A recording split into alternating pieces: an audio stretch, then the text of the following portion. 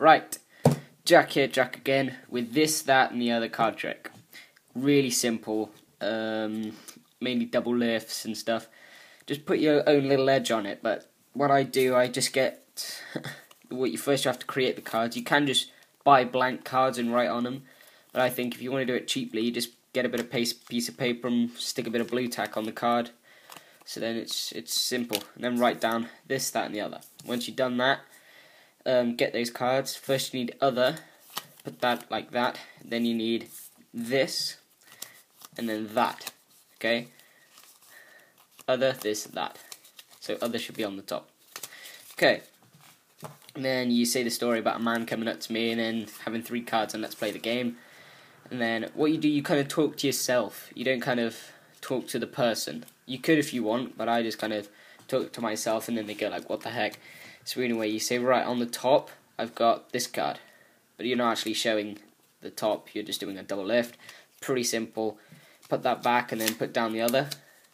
This card, put that down, and that card. Put that down. I'm going to go through really slowly because it's really hard to follow this. Okay, then, when you've done that, you want to do, well, there's lots of different ways of doing this one. You can push off the card, and then all you have to do is basically take the top and bottom card. You could do that. Oh god, what am I doing now? But you can, what I do, I take, it's all out of order now, isn't it? No, it's not, wait. What you have to do, you have to take 2 top, I've got to start again, right. Other card, this card, that card. So right, let's start from the beginning, a little recap. This card, put that down. This card, put that down. And this and that card, put that down.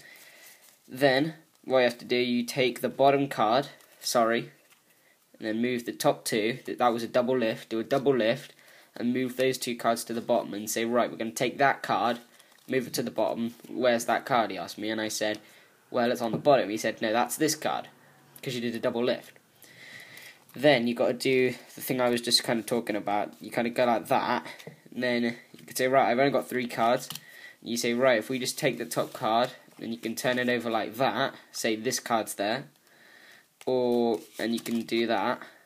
Or what I prefer to do is you kind of go like this. You spread them out, and you say, right, only got 3 cards.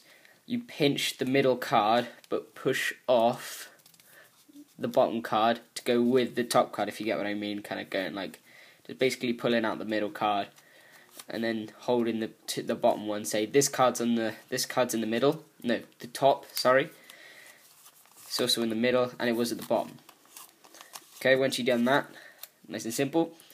And he says, right, you got 3 this cards. You're cheating. No, because that card's on the bottom. You just show the bottom. Do exactly the same of what you did. So pinch the middle if you want to do that. So that card's in the bottom, the top, and then show the middle. And then lastly he said, okay then, this is the kind of 50-second subtlety or whatever it is. He said, right, it's really simple.